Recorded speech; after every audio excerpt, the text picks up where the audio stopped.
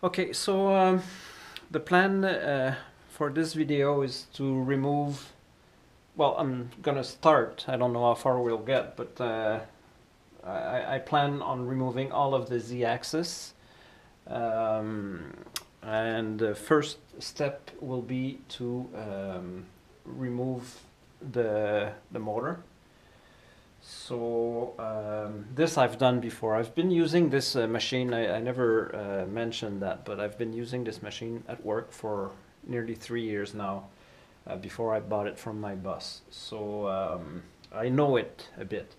The straps on this machine keep on breaking all the time. I've replaced them quite a few times, so this bit I know how to get access to the straps, and I'm gonna remove all of this block here, remove the block here, and then once the straps are removed, we'll tackle the motor.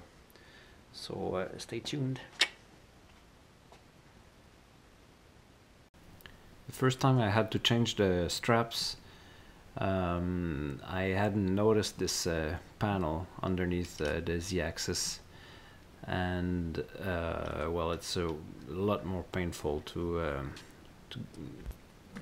get access to the two screws that hold this block there, this one and the other one there. So from below it's way easier access. Here you can see them much better, these two screws. You get access with the unscrew with a 3/4 inch box.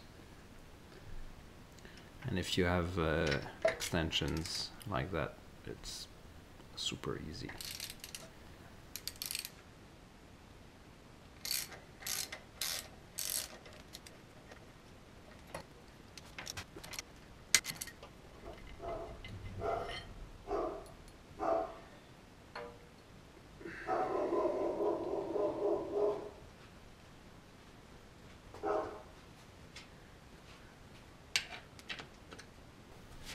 So now what we want to remove right now is an aluminum block that guides the straps, and to be able to remove it, you need to take this screw out, and also this standoff here. And even then you have to to find a way how to take the block out.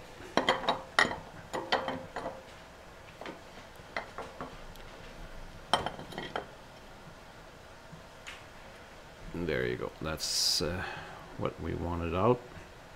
You need to remove this if you want to change the straps. And now taking away all these bits are about the tool changer. It pushes on the drawbar, and here I'm removing the straps using a screwdriver.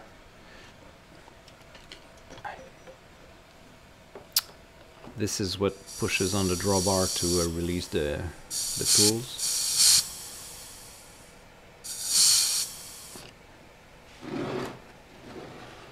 Pretty simple mechanism. I'm wondering if it would be possible to modify the spindle to have through spindle coolant. That would be great. Might not be so difficult, but I don't know. I'll have to check this out. I've watched a video from Ant-Man, link down below, where he took off the spindle motor, and he nearly dropped it and ended up strapping it this way. So this is where I got my inspiration on how to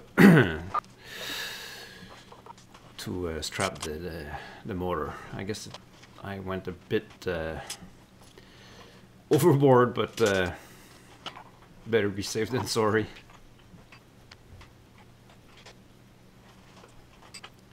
So here I'm removing the two remaining bolts.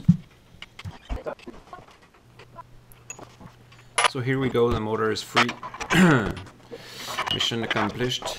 Now next we'll try to get that Z-axis casting and spindle off, which should be much harder.